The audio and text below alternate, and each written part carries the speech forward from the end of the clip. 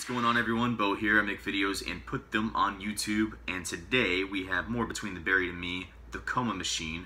This is a suggestion by Hating Me is Conforming. Never heard this song. We've listened to a couple of Between the Buried and Me songs on this channel, and I quite enjoyed them. It looks like a lot of you agree that this is a song that you hold to high accolades, so I'm excited to get into this. This is just the still image of the single or the album, just to protect us from having the video yanked down by maybe like a big label or anything like that. Before we get into this, if you want to help me out, hit that subscribe button and like button. Equip yourselves with earbuds. Let's do this. Here we go.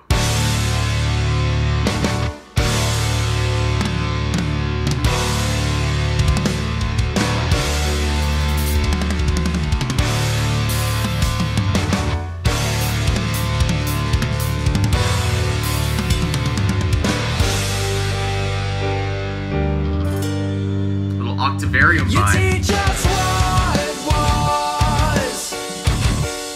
You teach us what was. You teach us what was. You teach us what was. Lift our lamps to focus. We soon drift through the night.